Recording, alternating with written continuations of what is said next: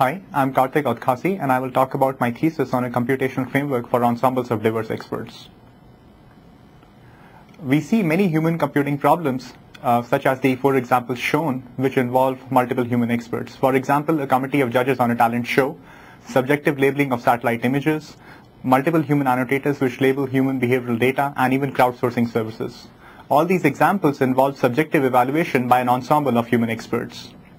The second example is machine computing problems ranging from machine learning competitions on the left to multimodal signal processing problems, which often involve ad hoc use of an ensemble of diverse machine experts in systems.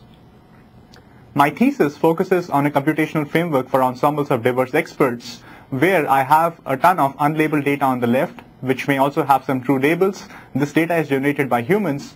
And then on the top, I have a big pool of experts, which could be human or machine experts, and the task is to design this black box. I divide the problem into 3 subproblems, which involve modeling, analysis, and design. In the modeling problem, the question is, what is a realistic labeling model for an ensemble? In the analysis problem, I want to ask how we can define the diversity of an ensemble and how does it affect ensemble's performance. And in design, we want to know how can we methodically design diverse classifier ensembles. I have worked on each of these 3 individual parts, but for the purpose of this talk, I will focus just on the first part, which is the globally variant locally constant, or the GVLC model. Let me give few motivating examples first for the GVLC model. Consider the case of emotion recognition from speech. I will play out 2 happy sentences from an actor, and happiness typically corresponds to positive emotion. I am talking about the same picture you showed me. They think the company I will have a long future. Now both of these sentences are happy, but we see that there is different levels of disagreement between the labels assigned by 4 human annotators on the left and the right. Second case is human digit recognition, handwritten digit recognition, where the second row shows some prototypical handwritten digits, whereas the last row shows some aprototypical digits. So what we conclude is that the real world data is aprototypical and expert disagreement is data dependent. So we use these observations to give each expert a latent state which governs their perception and reliability. Expert reliability is then modeled by a noisy channel, and this leads to the following communication channel analogy for our model.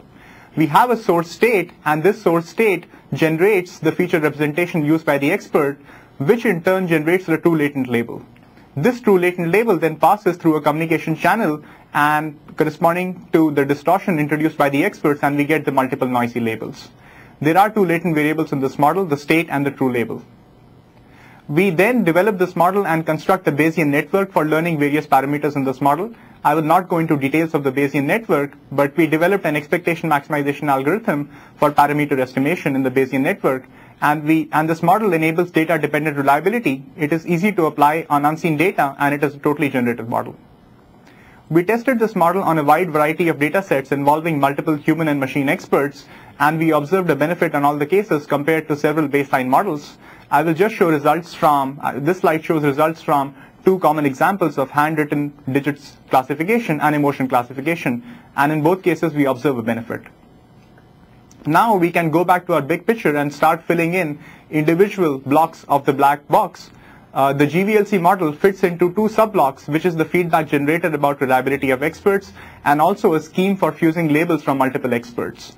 The other parts of my thesis correspond to the other sub-blocks of this picture, where we are asking the question as to how we can analyze the diversity of an ensemble of experts and how we can in turn design diverse experts themselves.